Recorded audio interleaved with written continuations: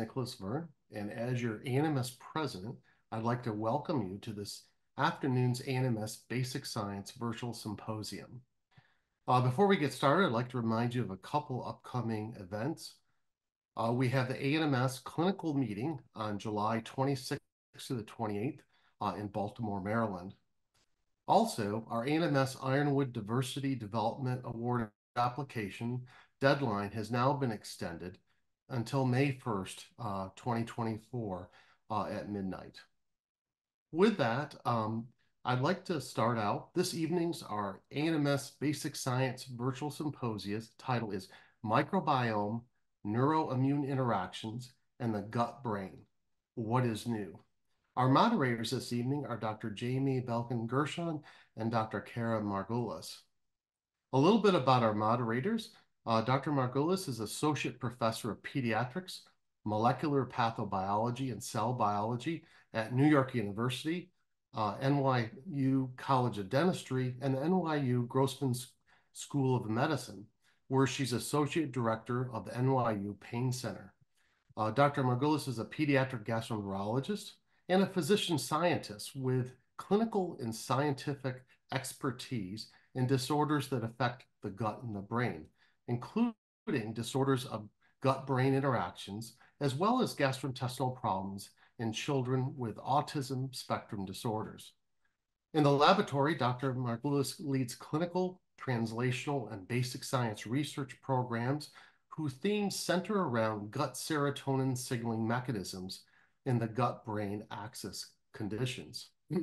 Our other moderator is Dr. Jaime Belkind-Gerson, who is director of the Clinical Neurogastroenterology and Motility Program at Children's Hospital of Colorado. He also directs the Enteric Nervous System Research Lab at the University of Colorado, where he's Associate Professor of Pediatrics. His gastroenterology and motility program with clinical and basic research has been currently funded for many years by the NIH. The focus of Jaime's investigative work is actually on the enteric nervous system injury and repair. So I'd like to welcome our two moderators, and at this point, I'll turn it over to both of them to continue our program.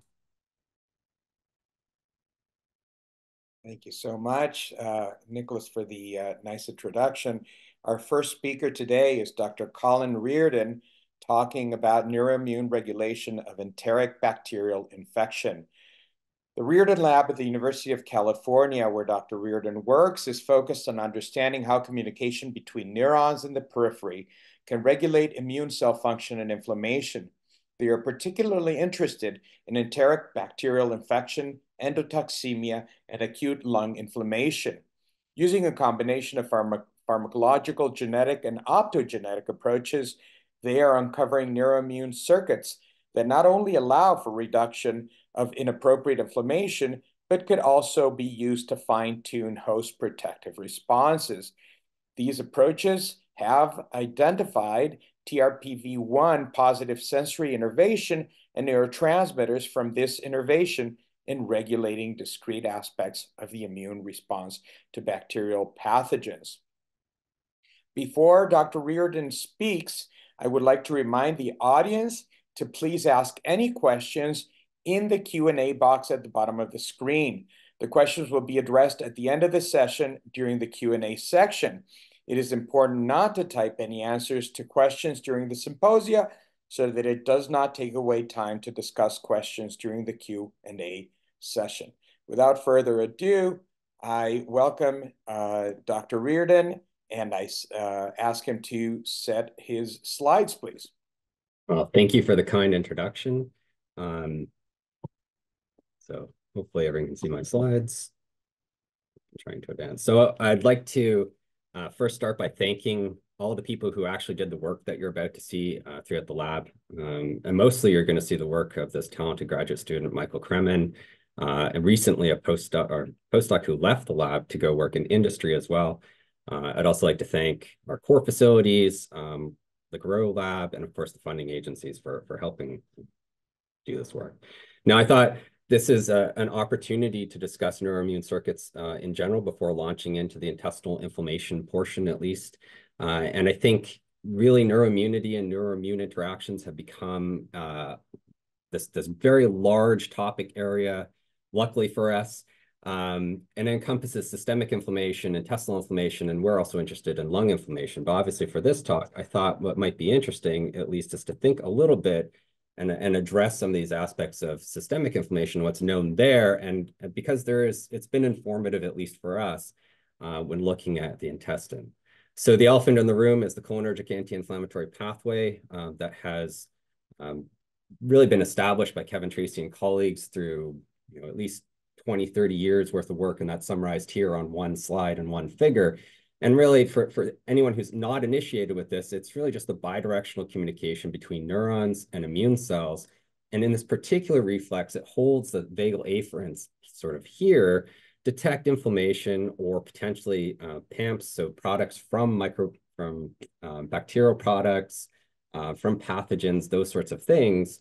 And this information gets coordinated within the brainstem, and there's an efferent, an outgoing signal that gets sent out, and that there's an effect on a very specific cell population of T cell population that can make acetylcholine, and these actually can tamp down inflammation. This is the sort of start and the beginning reemergence of work in neuroimmunity.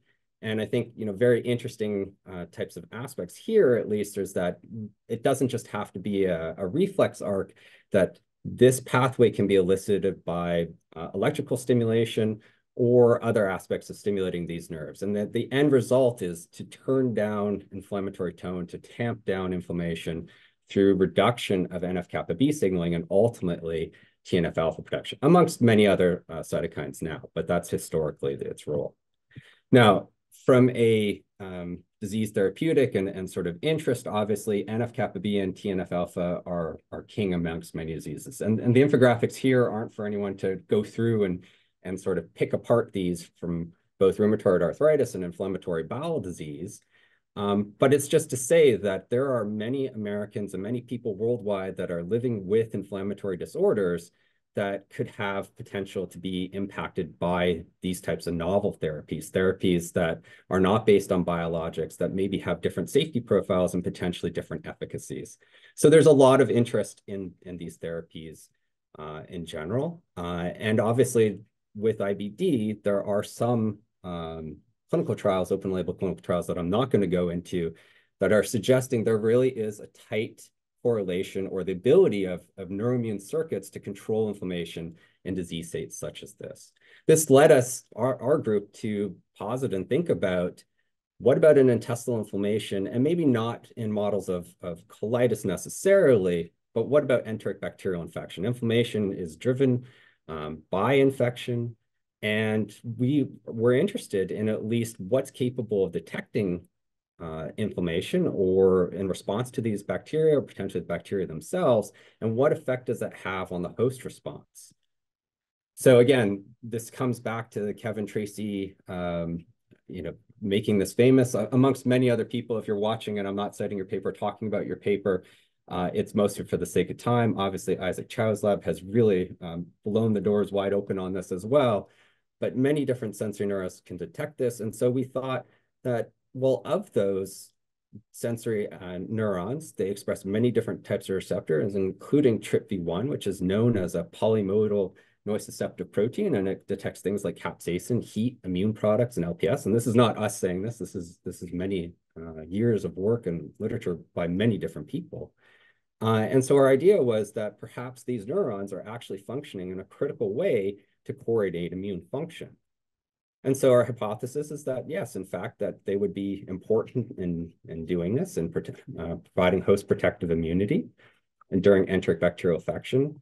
And the model that we chose to use is Citrobacter rodentia. Now, if you're not familiar with this is a mouse-adapted attaching and effacing pathogen. So has similar virulence mechanisms to enteropathogenic E. coli and enterohemorrhagic E. coli in human. It has a very well-characterized course of disease, luckily for us. And so what we decided to do was use this model and ask about whether or not TRPV1 was going to be important. And the way we did this is to use this excitatory toxin, resveratrol toxin, that's a naturally derived product of cactus, these guys over here, And what this does is essentially locks the channel open, and this becomes excitotoxic to any cell that expresses TRPV1, including the neurons. And so our schema is basically here. We treat the mice with resveratrol or vehicle. We infect with Citrobacter dentium or give them LB broth. And then we look at various time points post that I've indicated here. Day 10, at least in our animal colony, is peak of infection. Typically by day 29, day 30 is where we'd have clearance. And you can look at all kinds of these different parameters for indicating what the host response is and how the host is dealing with bacterial infection. And so this work was published in Infection Immunity a few years ago now, but what I think you can see is that in animals that are treated with RTX, so removing TRPV1 positive cells, and most of these are actually going to be neurons, at least that we've seen, you can see that there's a significant increase in the bacterial burden of Citrobacter dentium. This is in the feces and then in the colonic bacteria as well, compared to the vehicle control. And vehicle controls are actually clearing by day 30. We don't really see that. There's a delayed clearance, at least there. If you look at now histopathology, you can see that there's changes there as well.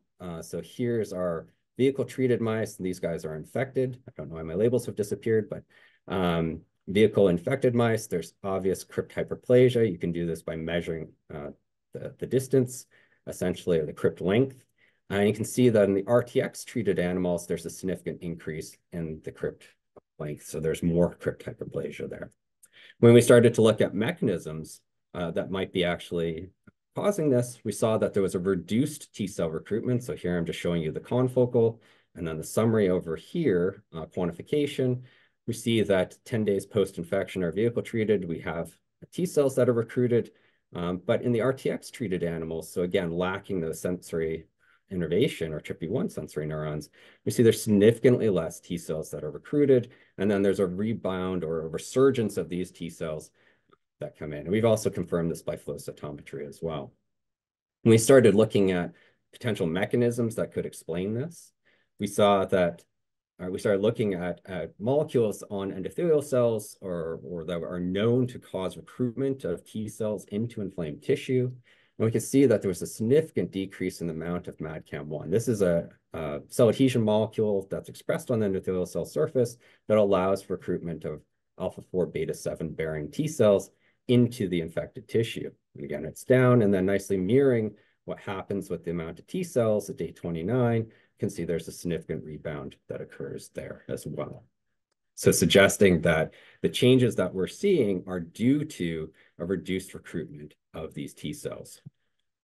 Now, loss of the TRPV1, or of those TRPV1 neurons led to increased bacterial burden, but this is really different than saying that's the function of TRPV1, right? That when we kill those neurons, we're not just removing the input of TRPV1, we're removing anything that those neurons would express, neuropeptides, anything, any other product. And so Michael Kremen, graduate student in the lab, decided that he wanted to look at what is the specific contribution of TRPV1 in the Citrobacter dentium model. And so this was recently published in PLOS Pathogens, EPUB 2023, and then actually in the end of this year, or beginning of this year rather, can see that TRPV1 deficiency significantly increases the amount of Citrobacter dentium that's found in the feces and also in the colon, and that the histopathology or the consequence, the immunopathology of this infection is also significantly worse in these animals. There's more crypt hyperplasia here, and we've also shown this with Ki-67 also. There's more epithelial proliferation, there's more of a response, an inflammatory response that's actually occurring within these animals. Here's our Ki-67. We looked at this specifically for a few different reasons. So you can see here's our TRPV1 knockout. There's significant increase in the number of Ki-67 positive cells. They're going all the way up the crypts, at least at day 10. This is somewhat normalized by day 29, or at least not different rather than the wild type control. We looked at this specifically because TRPV1 had been reported to be expressed on different colonic epithelial cell lines, and that stimulating through this receptor could drive expression. We didn't see that at all in vivo. We also looked at colonic organoids derived from wild type and TRPV1 knockout mice, so no difference in epithelial proliferation.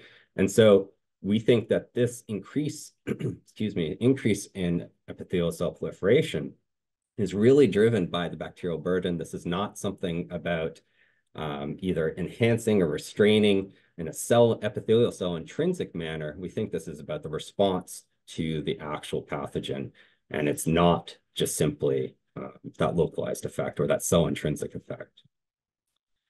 We started looking at CD4 positive T cells, as we're an immunology lab, or mostly an immunology lab. We saw that there was really no difference in the recruitment of CD3 positive, CD4 positive T cells in the lamina propria. And there's some differences, at least in IL-17, but this is not really what I would call statistically significant, but I didn't think this was biologically going to be that relevant. IL-17 and IL-22, of course, are key cytokines that are responsible for the host response here, that are host protective and driving out or causing a recovery from Citrobacter infection. So there's slight differences here, but I didn't think that was necessarily it. And so I asked Michael to continue looking and expand on his flow cytometry panel. And what we found was that Citrobacter rodentium causes a massive recruitment in the number of neutrophils in the colonic lamina propria. And it has been known for quite some time. We're not the first people to say that neutrophils are important. If you deplete neutrophils, it's been known for at least 20 years that this was bad for the host. Here, what we see, though, is that the neutrophils are recruited normally in a wild-type animal, but there's a significant reduction in the number of these neutrophils that get recruited in an infected TRPV1 knockout mouse. So you can see this both by frequency and also by the number of these live cells in the colonic lamina propria. We started thinking about why this might be, and we went through and did a very extensive characterization on neutrophil development in the bone marrow and the progenitors, and we found no difference whatsoever in wild type or TRPV1 knockouts, either under naive or citro-infected conditions. And so we started thinking about, well, is it just about their recruitment into the colon? And what we saw was, in fact, there was. So here we're looking at flow cytometry, looking at endothelial cells specifically, and then different adhesion molecules on their cell surface in either uninfected wild types and TRPV1 knockout mice. And then post-infection, you can see that infection drives increased amounts of ICAM, ICAM1 and VCAM1 in the wild-type mice post-infection, but that doesn't actually happen in our TRPV1 knockout mice. There's significantly less ICAM1 and significantly less VCAM1 on those endothelial cell surface 10 days post-infection. And so we think this is a mechanism whereby we have less recruitment of these neutrophils into the lamina propria at that time point. So to quickly summarize so far what I've told you before I get onto some newer and unpublished data, since I like seeing unpublished data in these kinds of seminars, there are many different types of neuroimmune circuits, and the components of these circuits can participate in host pathogen interactions in a context-dependent manner. TRPV1 positive neurons are critical in the coordination, and factors from these neurons are critical for the coordination of response to an enteric bacterial pathogen. And we think this is through regulation of innate immune cell recruitment. But one of the outstanding questions remained, but what's the actual source? Here we drew in our summary figure that there's neuropeptides coming from TRPV1 positive neurons, and we don't know what these were. We didn't know what those were. And so what we decided to do was go back to the literature and see what other people had done. And of course, substance P, as perhaps one of the oldest known neurotransmitters, has a long history of being pro-inflammatory, at least in intestinal inflammation. And so what we decided to do was look at whether or not substance P receptor blockade would have any impact whatsoever in our Citrobacter rodentium model. So here what we've done, in fact, just wild-type black 6 mice with Citrobacter rodentium and treat with either vehicle or this highly selective substance P receptor antagonist that's quite old and well-characterized, CP96345. And we can see that there's actually a significant decrease in bacterial burden at various time points. Keep in mind, this is a log curve here. And if you look at day 10 specifically, look at feces or colonic bacteria, the mice that are treated with the substance P receptor antagonist have a significant reduction in the amount of bacteria present. This also meshes or matches with the immunopathology, or at least the histopathology that's typically induced, looking at K67. In this case, and just the summary here, you can see at day 10, mice pretreated or treated with CP96345, substance P receptor antagonist, experience significantly less intestinal epithelial cell proliferation. Now, and this is similar at day 29 between vehicle and antagonist treated. What are the potential mechanisms for this? Well, we started looking again back at T cells, and we've done this by confocal. Here, I'm showing you the confocal. Animals treated with CP96345, significant reduced amounts of T cells into the colonic lamina propria 10 days post-infection, and even there's less out towards day 29 compared to the vehicle-treated mice. This is summarized here. We've also done this by flow cytometry, and further characterization shows that there's a reduced CD4 positive, interferon gamma positive T cells, and overall there's less interferon gamma and IL-17 message in the colonic tissues of these substance P receptor antagonist treated mice at that time point compared to vehicle control. And my part went stuck. Okay. Thinking again of mechanisms now, we go back to our old standby flow cytometry and look at the blood endothelial cells. And this time we can see, yes, infection induces increases in expression, cell surface expression of ICAM on blood endothelial cells from infected colonic tissues. This isn't changed by CP96345, substance P receptor antagonist. Same story for VCAM. But when we look at MADCAM expression, we see a significant decrease in the amount of MADCAM that's on the cell surface of those blood endothelial cells coming from infected mice that are treated with the substance P receptor antagonist. Okay, so substance P receptor has lots of different roles by many different cell types. And so for giving a pharmacological antagonist, there's lots of things that could be infected. And so what we decided to do was to use a conditional knockout approach.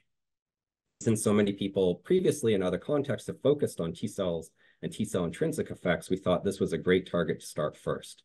And that's what we did. So we made a novel TACR1 flox mouse, crossed this with LCK-CRE. So this is a T cell conditional knockout of TACR1. Excuse me. We saw no difference in T cell recruitment. That's here. So those animals have the same number of T cells that get recruited post-infection, but when you start looking at the types of T cells that are there by doing intracellular cytokine staining, we see significant differences in the amount of interferon gamma positive T cells that are present. We also see reduced interferon gamma message in the colon of these mice as well. So it's a nice sort of corollary for flow cytometry data. But what are these neuropeptides? We think that it's substance P based on the work that I've just shown you. And we think that substance P receptor is obviously playing a role. There's all kinds of nice complicating factors, perhaps good for us in a way, and that it makes sure that we have lots of things to do. There's more than one ligand for substance P receptor. Tachykinin 4, TAC4, for example, encodes not only hemokinin 1, but also this endokinin A and endokinin B. And so I think there's lots of potential for different ligands to work through substance P receptor and fine-tune host defense and the resulting inflammation during enteric bacterial infection. And so with that, thank you very much for your attention. Hey, thank you, Dr. Reardon, for that beautiful talk. So it's now my pleasure to introduce our second speaker, Dr. Giada De Palma. Dr. De Palma is an assistant professor at the Fancombe Family Digestive Health Research Institute at McMaster University. The focus of her research is on the study of interactions between the microbiome, diet, gut physiology, and behavior in disorders of gut-brain interactions and mental health. She has a specific interest in microbial function. So tonight, Dr. De Palma is going to provide a look into the ongoing conversation between gut microbes, the enteric nervous system, and immune cells. Thank you, Cara, for the kind introduction, and thank you again for inviting me today to give this talk. So we have heard about the microbiome from Colin, and we really don't need this introduction. But just a reminder, the microbiome is that ensemble of archaea, bacteria, viruses, and eukaryotes that lives in symbiosis with us, and it's key for our health and homeostasis. The importance of the microbiome is highlighted by studies in germ-free mice, where it is shown that germ-free mice present with physiologic and metabolic abnormalities compared to conventional animals, imbalanced immune system, an altered internal nervous system, an altered perception of inflammatory, mechanical, and visceral pain, and altered gastrointestinal motility. And this is just to name few. We have also done a little bit of work on motility and the role of gut microbiome in motility, and we have shown that the microbiome regulates gastrointestinal transit. Here you can see that germ-free animals in blue have a slower gastrointestinal transit, while normal conventional animal SPF have a faster gastrointestinal transit, and monocolonized mice with either E. coli in green or lactobacillus in orange have a different gastrointestinal transit from germ-free animals, but you can also tell that the microbiome modulates the intestinal transit depending on the species of bacteria. And so we did some mechanistic studies there and found that vasoactive intestinal peptide actually was modulating these changes in gastrointestinal transit, especially in the small intestine. As you can see here, the quantification of VIP in the small intestine of these monocolonized mice and the germ-free and conventional mice. And you can tell here too that it depends on the type of bacteria that are colonizing the gut. So there we also demonstrated that VIP was controlling cholinergic nerves. And here is just a representative picture where you can see that VIP positive fibers and chat positive fibers were colocalized.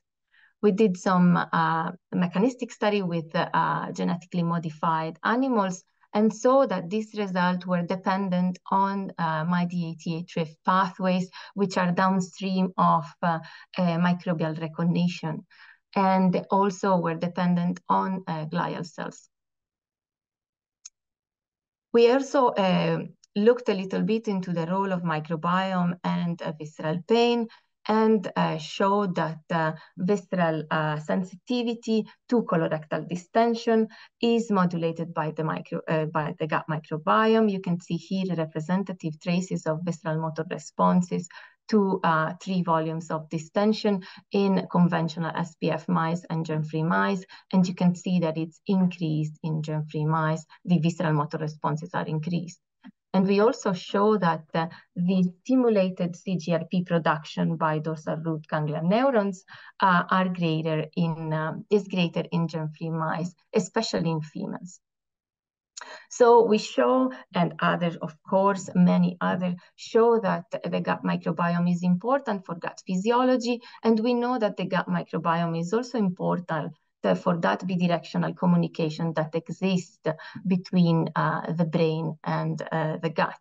This is not a new concept, the gut-brain axis, and there is plenty of evidence now to show that the microbiome plays a role and can modulate brain and brain function and behavior. And these are just the few first seminal papers that came out already more than a decade ago, where they show, for example, that early phase of acute infection with Campylobacter jejuni results in altered behaviors in mice, that chronic infection with H. pylori induces abnormal feeding behavior in mice, which associate with an upregulation of TNF-alpha in the brain of these mice, that the brain development and normal behavior are regulated by the gut microbiota, as well as that the gut microbiota and its metabolites, such as, for example, short-chain fatty acids, can influence blood-brain barrier permeability in mice and control microglia function and maturation.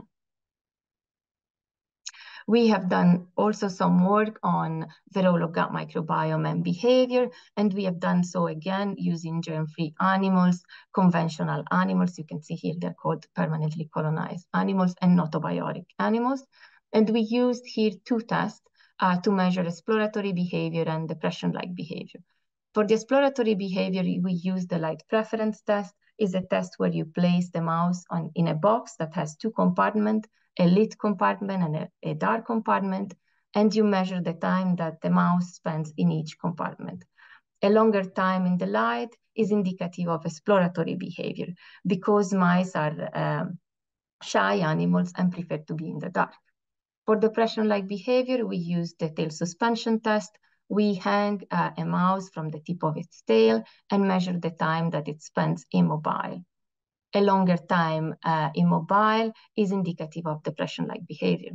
So you can see here that the germ-free animals in gray present with more exploratory behavior and less depression-like behavior than the permanently colonized mice in green. And when we colonize germ-free animals with specific pathogen-free microbiota, so the same of these green animals, we see the same result. And when we colonize with a more simple microbiota, the Shadler flora microbiota, which is only 7 strains, we see the same result, meaning that the colonization with both complex and simple microbiota induces changes in behavior. We looked a little bit into the mechanism, and you can see here, this is wild type, and we see the same results as I just showed you, so more exploratory behavior in the germ-free animals. When we use SCID mice, which lack completely B and T cells, so the adaptive arm of the immune system, we see the same differences. But when we use MyD88 TCAM knockout mice, which lack those pathway downstream, the microbial recognition signaling, we don't see any difference in behavior, meaning that innate immunity through toll-like receptor signaling mediates changes in exploratory behavior. So in this paper that hopefully will get published soon, we show that normal behavior development is regulated by gut microbiota and that the innate immune system plays a key role in shaping normal behavior in the initial microbiota gut-brain communication. So we show how important is the microbiota to this communication, and we have to keep in mind that this bidirectional communication is in a delicate equilibrium, and any perturbation at any point in time in life can lead to disorders. For example, this is the case of certain mental health disorders, and there is a very nice study out of Denmark showing that infection and antibiotic at early age associate with a later risk of mental disorders, as you can see here, and later use of psychotropic medication. And there is now a lot of evidence as well to show that those disorders thought to be confined to the brain are indeed affecting the gut and the gut microbiome. And this is just a few examples of a nice study that show that patients with generalized anxiety and major depression present with altered microbiota profiles. Neurodegenerative disorders have also been associated with altered microbiota profile. Social stressors are shown to alter gut microbiota structure in mice. And we have shown that microbiome is a key determinant of behavior in a mouse model of early life stress, such as the maternal separation model. But we also have, when we have this disrupted bidirectional communication, we have those so-called disorder of gut-brain interaction. And one disorder of gut-brain interaction is irritable bowel syndrome, which is by definition a chronic disorder of brain-gut interaction characterized by recurrent abdominal pain and altered bowel habit in the absence of any underlying discernible pathology. We know that the microbiome is central to IBS pathophysiology, and we know now that the intestinal microbiota has been implicated in the expression of IBS as patients present with altered gut microbial profiles and microbial metabolic activity.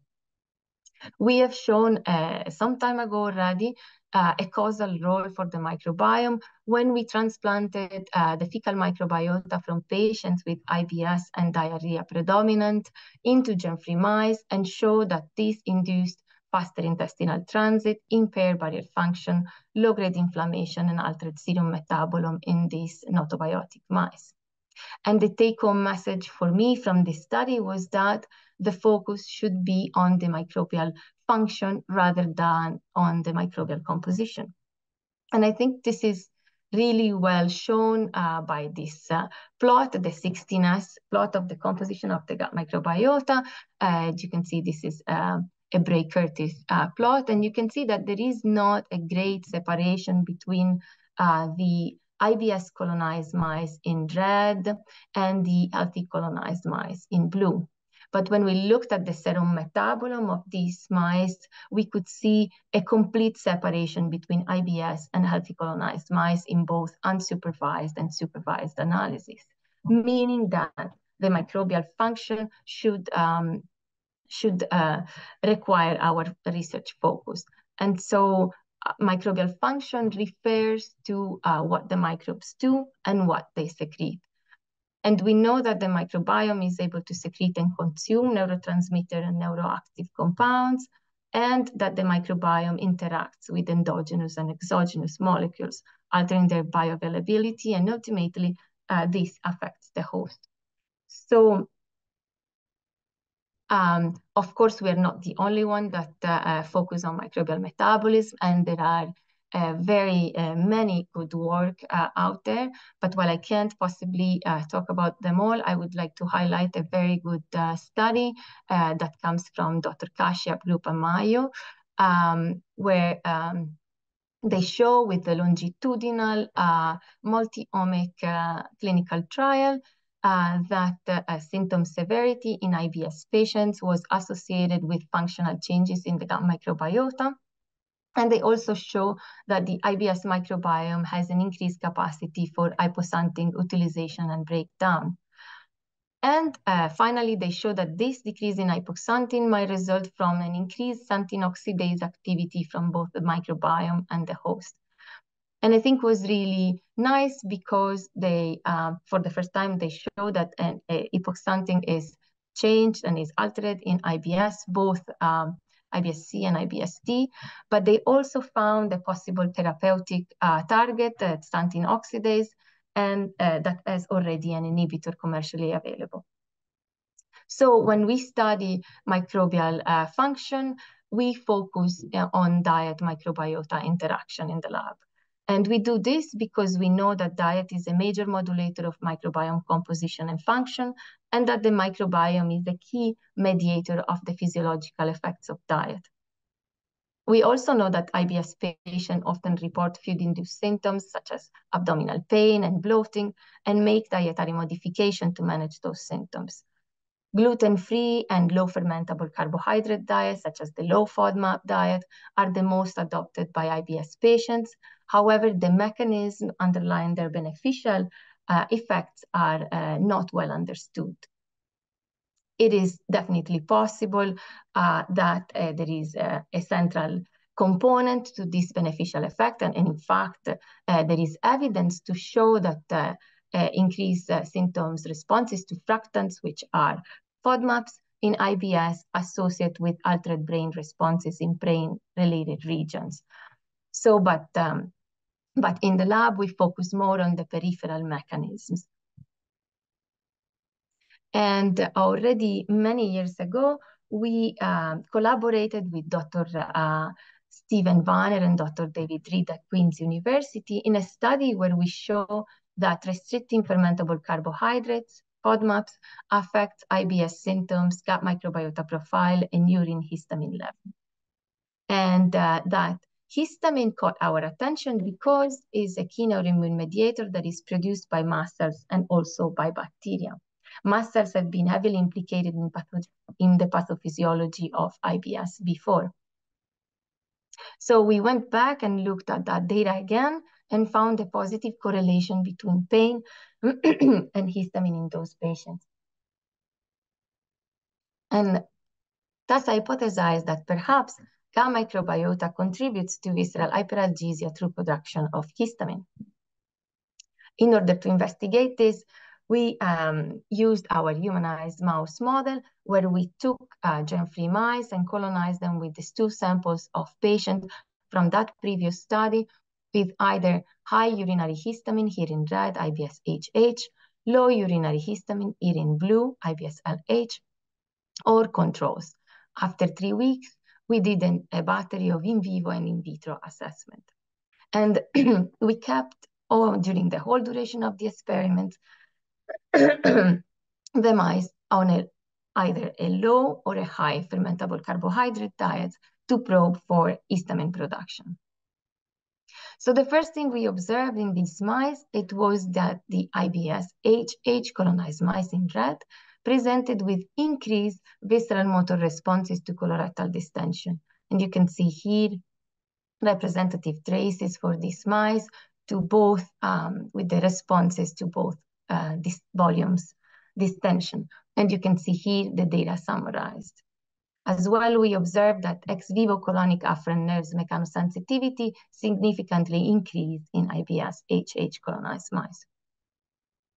We looked at the colon of these mice, and we observed that there was an increase in mast cells in the colon of these mice, and these mast cells were in close proximity to nerves. This is reminiscent of the work of Dr. Giovanni Barbara already 2 decades ago, where he saw that in the colon of IBS patients, there are an increased number of mast cells, and these mast cells are in close proximity to nerve endings. So we wanted to know what was mediating this mastocytosis in the colon of these mice, and measure histamine receptor 4, which is a receptor that has higher affinity for histamine than receptor 1 and 2, and as well as been implicated previously in visceral pain and mast cell chemotaxis and migration. And we observed that histamine 4 receptor was increased in this IBS-HH colonized mice, and as well, when we blocked this receptor, we saw a decrease in mast cells in the colon of these mice and a decrease in visceral motor responses to colorectal distension, to both volume of distension. So we knew now that these mast cells were accumulating in the colon, and this was mediated by the H4 receptor, but we also wanted to do what was driving this mastocytosis. So we turned our attention to the bacteria, to the microbiome of these mice, and found that the IBS-HH colonized mice microbiota had a much higher capacity to produce histamine in vitro when given excess histidine. This was true in both mice and patients, and we identified the main histamine producer as Klebsiella aerogenes. This is a gram-negative bacterium that possesses the enzyme histidine decarboxylase that converts histidine into histamine. We genetically modified this isolate to lose the capacity to produce histamine and monocolonized mice, and found that monocolonized mice with this genetically modified strain presented with significantly lower numbers of mast cells in the colon in comparison to monocolonized mice with the original strain or an unrelated Klebsiella strain. So we concluded that bacterial histamine indeed was driving mastocytosis in these mice. When we put these mice on a low fermentable diet, because if you remember, the patient in our original clinical trial were on a low fermentable diet and their histamine decreased. When we do this in the mice, we see a significant decrease in histamine production in these mice, and a significant decrease in visceral motor responses to colorectal distension as well. We think that lactic acid was mediating this effect to low fermentable diet because we observe a significant decrease in lactic acid in these IBS-HH colonized mice and a significant decrease in lactic acid bacteria as well. But when we put these mice on a low fermentable diet, we see an increase in lactic acid bacteria. And this makes sense because lactic acid would lower the pH and inactivate the HTC gene of Klebsiella. So in summary, in that study, we think that in a subset of patients, bacterial histamine drive accumulation of mast cells in the colon through the activity of the H4 receptor. And this accumulation of mast cells leads to an increased secretion of histamine, which in turn leads to sensitization of sensory neuron through the activity of the H1 receptor. We show that fermentable carbohydrates are able to modulate this capacity to produce histamine, and we are now investigating the role of histamine metabolism in both bacteria and host. So I hope I convinced you that aberrant microbial metabolism might underlie symptoms generation in a subset of patients with disorder of gut-brain interactions, such as IBS, that visceral sensitivity can be shaped by an individual gut microbial community, and that the manipulation of microbial function through diet microbial directed therapies appears to be a viable option in a subset of patients. And so with that, I would like to acknowledge all the people that took part in these works that I shown, especially the leaders of the Bertie Collins Laboratory and all the members, as well as our close collaborators, Dr. Stephen Banner and Dr. David Reed at Queen's University, and our funding agency. And I thank you for your attention. Great, Giada. Thank you for that beautiful talk. So we can now go to the chat. Jaime, if you want to look up, if you want to start and go to the questions there. Absolutely. Here, let's start with this first one. It says, great talk and so much learning. I have two quick questions. What would be the therapeutic approach for altered neuroimmune function mediating gut pain in DGBI? Is it prime time in clinics to quantify neuroimmune proximity in biopsy samples in the pain-predominant IBS or functional dyspepsia patient population? The second question is, do bacterial infections cause long-lasting or permanent damage to cells involved in neuroimmune interactions? What would be the possible way for FODMAP diet, FMT intervention to rescue the damaged cells, particularly in the post-infection DGBI model? Either speaker, please feel free to chime in.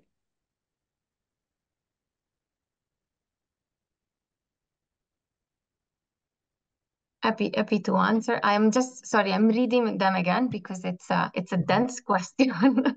And I don't, Colin, if you want to take one of those. Sure. I guess, oh, go ahead. I'm sorry. Go ahead. Yeah, no, I guess we could quantify neuroimmune proximity. Lots of people have looked at mast cells and the proximity to nerves, and not everybody is able to find this increase in mast cells. So I wouldn't. So it seems it's a finding in a subset of patients with IBS. It has been found by many groups. And what we show is that these particular findings are in this high histamine producing microbiota is in a subset of IBS patients. So I'm not sure, and I'm not a clinician, so I'm not sure that we should advocate for quantification of neuroimmune proximity in every patient. But I guess it's when the patient goes for biopsy, maybe it's a good idea to do immunohistochemistry and look at the. I'll chime in there 2 seconds. Yeah. Every once in a while, we do have a request, maybe Cara too, to look at the biopsies and see if there's a hyperdensity of mast cells. Most people don't, but every once in a while, clinicians will request it. But we do use some interesting agents for this. And, you know, we use cyproheptadine, especially for upper GI pain and vomiting disorders. Cyproheptadine is a kind of a dirty drug, but it does have antihistaminic properties. And of course, we use antibiotics for what we call bacterial overgrowth. So and there's definitely success with both the cyproheptadine and with antibiotics for upper and lower functional disorders. So I think what you have found makes sense to try to explain this a little bit. Does anybody want to answer the other question, or should we move on? I'll chime in there first. I think these make a good point about looking at neuroimmune interactions and whether we look at a static picture. But something I'd like the audience to consider, and feel free to chime in as well if people, is that just seeing where things are doesn't necessarily tell you function. And I think we're still in this very much an infancy of this field to really understand how these things are interacting and what signals. Just because you know a certain type of neuron is there, that doesn't mean we understand what signal is actually coming out of that nerve or what signal is acting on that nerve to elicit a functional, biologically relevant change. The second question, I think, is amazing and is something that we are absolutely interested. So hopefully you will be on a study section at some point and agree with my grant. We know absolutely nothing about how these circuits, we call them circuits, and that for some people makes them think about electronics and wires and things like that. And that's completely wrong. These are living cells that are experiencing inflammation, they're experiencing changes in their local environment. And as a consequence, the way they perceive information and interact with other cells are going to change. So bacterial infection, does that lead to long-lasting changes? I don't think anyone really knows for certain. There's some evidence that I think will be published soon, not from our group, that suggests this may be a real thing, and absolutely. But how critical is that? How do those changes actually occur? These are all open questions. So if students are watching this, this is a ripe field to really plot your future course in, and I would encourage you to do that. Very good. Well, while more questions come in, Cara, do you have any personal questions? Yeah, sure. I have, I think, questions for each of you. I think, Giada, you talked, the things that you raised about a low fermentable diet and H2 antagonists, we know that they work in some patients, but not others. And you provide a good case for looking at histamine levels in patients. So have you been looking at histamine levels? Do you think that could be some sort of biomarker for a subset of patients that might respond to these treatments? Yeah, you make a good point. We are actually doing a pilot clinical trial where we are trying to figure out if we can use histamine as a biomarker, either in the urine or in the functional assays as we do them from the microbiota. And so we are blind now, so we don't know. We see changes, but we don't know what do they correspond to. So it's difficult to say, but that would be what we would like to see, whether this can be used as a biomarker. And then for the use of antihistamine, we know the efficacy is not very high. It works in a subset of patients. So the idea would be to try to figure out which patient may benefit, for example, from an H1 receptor plus maybe a combination therapy with other drugs. And if the H4 receptor antagonist was commercially available, that would be nice, but it's not. Great, thank you. And Colin, is there a role for the cholinergic anti-inflammatory pathway in host protective immune responses during bacterial infection? Yeah, absolutely. Since I introduced it early on in my talk, there is and there isn't. So I alluded to part of this answer, and this is a very hand-wavy question or answer to that question. What we have found is that those T cells that are keystones, fundamental part of the cholinergic anti-inflammatory pathway that Kevin Trace established. These are T cells that make acetylcholine. They respond to sympathetic neurotransmitter in the spleen, and the release of acetylcholine there turns off TNF-alpha production and bad things from happening in models of endotoxemia. We have found those same cells are actually present in the colonic lamina propria. They exist there at low levels. Citrobacter identium infection, at least that's the only model that we've tested of an infectious model, causes a massive increase in the number of these cells. This doesn't happen in DSS-induced colitis or other models of intestinal inflammation. It's something specific about Citrobacter. We published this work in PLOS Pathogens in 2019, I believe, some of this work.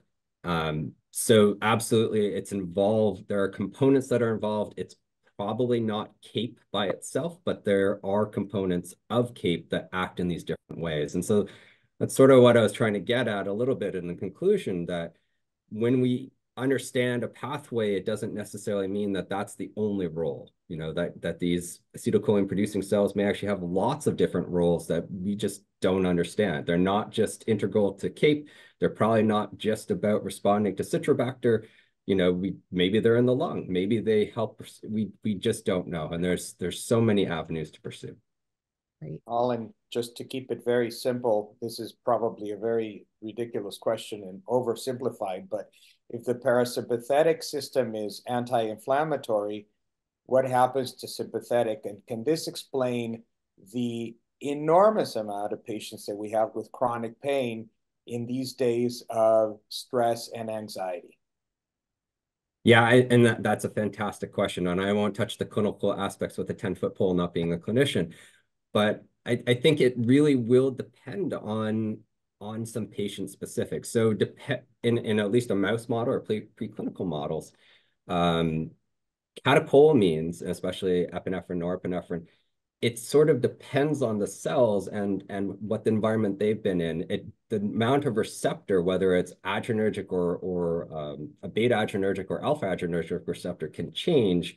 It's referred to as switch, right? So in one context, you could have norepinephrine or epinephrine be anti-inflammatory, and in another context, the same concentration could actually drive the opposite response. So I think it's way more complicated than even we appreciate at this level. And it really makes me leery about talking about those clinical contexts. But you're absolutely right. I think that in general, we would believe them to be an anti-inflammatory effect. We also have some exciting data, I hope, that will make it into a preprint that say that sympathetics are also required in different aspects of controlling enteric bacterial infections. So lots of different roles, and I think they're going to be context specific. So that's a very hand-wavy answer to your question, but. Terrific. Okay, do we have a few more minutes? Do we have a few more minutes, or do we have to wrap it up? I think because Nick's on, it's probably time to start wrapping it up. So I'd say this has been a really wonderful session. But we've run out of time. So any questions not addressed tonight will be addressed on Doc Matter. And then Jaime and I would like to thank, first of all, the ANMS for hosting this event, Doctors Reardon and De Palma for their wonderful talks, and of course, all of you for attending. Thank you and have a good night. Thank you, everybody. Bye. Thank you. Thanks. Good night.